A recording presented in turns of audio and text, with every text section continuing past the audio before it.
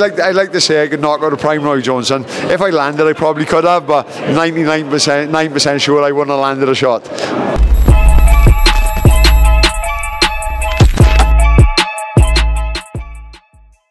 This is Jonathan Agger, 5th Pro Boxing Fans, joined by Enzo Maccarinelli. It wouldn't be a Wales fight week without you in the building. I've already said, do you live in Cardiff? And that's not gone down well. But yeah, how you doing? Yeah, like I said, rival territory. If I want so hard, I get jumped up here. I mean, it's a big week for Lauren Price. She's done incredible in the amateurs. She's done well in the pro. Barely dropped a round. How big is this night for her on Saturday? It's a massive night, not just to be a world champion, but let's make no mistake. This is a massive step up in levels as she's been fighting in Jessica McCaskill. It's a tough fight. You look at McCaskill's resume: Chantel Cameron, Katie Taylor, Cecilia Brockhouse, Sandy Ryan, Farias, who beat Sandy Ryan. It's a massive step up in the levels. Can she cope with it? Yes. You know, she had hundreds, well, I say hundreds, load of amateur fights, especially at world level. But this is a pro game. It's a different game. It's 20 minutes pretty much. Can she win? Yes. Do I expect it to be easy? No. You fought at home. You fought in world title fights. What was like the mentality? Did it feel like a different fight when you're preparing for a world title fight? I was different. You know, I get asked that all the time. I just love to fight. I literally just love to fight. So you could have put me in a car park. You could have put me in a rundown warehouse, which I have fought in. I just love to fight. So you know, I'm sure Lauren's the same. She's been all over the world. She's boxing all different venues. She's boxing little labour club hall shows. So you know, she's going to be accustomed to cope with anything that the night brings her.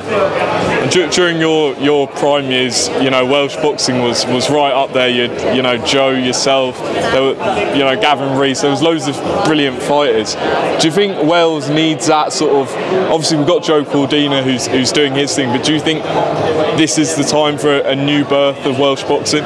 Yeah, of course it does. You know, we've been saying this a long time, and you know, we look at the likes of the Millennium Stadium with Joe fought Mikel Kessler, who had him in the bill, who had me in the bill, who had Gary Lockett on the bill, Gavin Rees, Bradley Price, Nathan Cleverly, Kerry Oak. What a star-studded night of Welsh boxing. All Welsh fighters, all fighting in good fights. And these big shows are where you get the new talent, the younger talent, the boys who've just come into it, the novice pros, start building a little rapport with the fans, and they want to see them. And you know, we've got Kieran Jones on the bill, Rhys Edwards on the bill. You know, them two fighters are stand out for me. And you know, if we can get a night where you have 6 or 7 Welsh fighters on the bill, it'd be fantastic. And then, you know, just touching on Cordina, you know, what do you make of him as a fighter, and how good can he be? He's already won a world championship. Where's his ceiling? I don't know where his ceiling is going to be yet, but I'm a massive fan of Joe Cordina. Not just because I know him; he's a good kid. But over the last couple of years, his boxing has impressed me. He's starting to stand ground in his shots and throw heavier shots, and he's looking good. I'm a big fan of Joey. I love watching him. I come watch him live a couple of times. I watch him in the amateurs, so you know, I know Joey very well. Got a big fight in a couple of weeks. I'm biased and maybe biased and going Joe Cordina are going to win on points, but let's get things right. Andy Kakash is a serious challenge. He's no walk in the park. He hits hard. He's very clever, and he's well schooled. So it's a good fight. I'm looking forward to it, but I'm going to have to go with Joey for the win. Just want to touch on your old division, the cruiserweights. When you look at it now, is there anyone that, you know, any of the fighters, any of the champions you look at and be like, I would have loved to have fought him? All of them. It's not one I wouldn't fancy my chance to get, but it's their time now, not mine. Let them get on with it. I think the number one at the moment is Opetaya.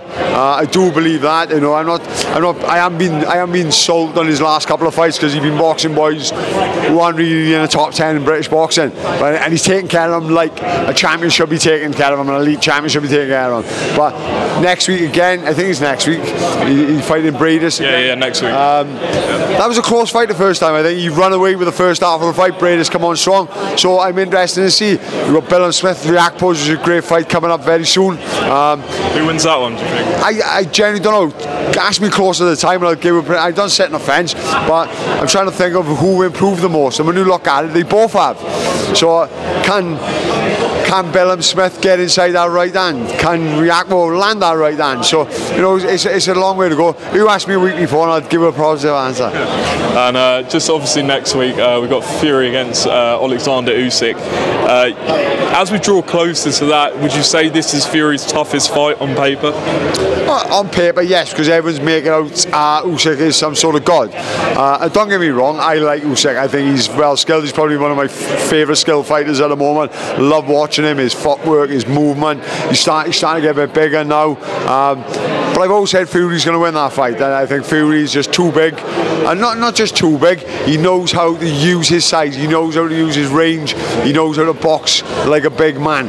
And by him coming down a little bit in weight, I think it's going to nullify Usyk's movement. Because let's be honest, Fury can move well himself. So it's an interesting fight, but I'm picking Fury. I've always picked Fury, and it wouldn't surprise me late stoppage either. I remember Johnny Nelson used to say, like, when Fury was coming up, he shared the ring with him. Just wondering, did you have any sort of interaction with him in the gym, or did you ever come across him? No. I actually was McDermott's main sparring partner for when he fought Fury the first time. So that's as close I got. But I'm a big fan of Fury, and like I said, he boxes well for a big guy. And Tony Bellew feels that Fury can struggle with fighters smaller than him quicker, and he feels this is the best small man there is. So is that a problem? If you're a Fury fan, you look at that and say, he could be in problems with that kind of style. Tony's right. He does struggle a little bit with smaller boys, but them smaller boys are normally the ones that spring on him and throw overhand rights and stuff like that, and a different type of move. And as for Usyk being the best small man, he is. Like I said, he certainly is. He's got the skill set. He's starting to get the punch power as well. But I think all his little feints, all his little movements, which tire people out, which he's done over the years, even in the amateur games. He tires people out with those little feints, those little jinky movements. I don't think he's going to work on Fury. I really don't think he'll work on Fury, because Fury's not going to panic. He's too well schooled. And like I said, would it surprise me if Usyk wins? Maybe a little bit. But I'm going to pick Fury, possibly late stoppage as well. Just two more predictions. Daniel Dubois against Filip Hrgovic. How do you think that's going to go? That's a tough one. I think when Dubois took a knee against Joyce, I pretty much thought to myself, this is going to be a long road back. But wow, how good's he against Miller?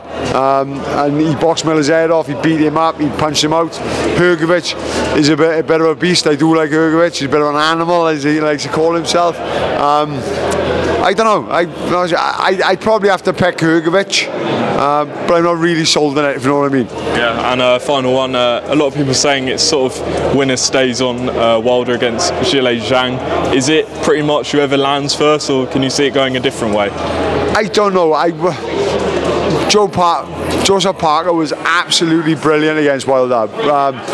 He nullified his movement, he nullified the right hand, his movement was good. You got a great trainer in Andy Lee, but it's sort of like making excuses, but it seemed like something was off with Deontay that night, because whether you rate him as a boxer or not, he lets his hands go. He's never afraid to let his hands go, even when he's in trouble. Like he showed against Lewis Ortiz, he's never afraid to let his hands go. Against Parker, he seemed to be hesitant, so maybe they are... Alex Scott's trying to turn him into a bit of a boxer, which doesn't suit him at all. He's a powerhouse merchant, he lets him hands go. Zhang, I didn't think was great against Parker either.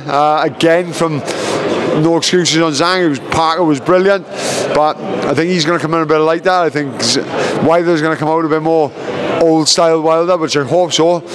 So we wait and see. It could be a case who lands first. Will I go? I'm going to go Wilder. Maybe because I'm a massive fan of Wilder, but I'm not sold. I'm actually just circling back to you for a second. You faced one of the all-time greats in Roy Jones Jr. Even at that stage of his career, what was it like being in the ring with someone that intelligent, that skillful, and winning the fight? It was mad, and I got asked, and they asked me. They see me as an easy touch because he was very active. I heard he dropped Kudyashov in sparring for the fight, which was was #2 in the world at the time. And we fought some similar boys, and he done better jobs than them, especially Courtney Fry. So they picked me. They knew I was a light heavyweight for a couple of years. They picked me to come back up to cruiser, and I warned them at the press conference. I said, "Look, we made a massive mistake." I just knew I had to jump on Roy. I knew he still had his movements. He still had his brain functioning well, but I knew he lacked that little bit of speed. And I was fast myself, so I just jumped at him, put it on him from start to finish, and the end is history. Yeah, incredible knockout. But I'd like to say I could knock out a prime Roy Jones, and if I landed, I probably could have, but 99% sure I wouldn't have landed a shot. No shame in that either. Enzo, appreciate your time, and yeah, enjoy another big night back in Wales on Saturday. Top man, thank you, buddy.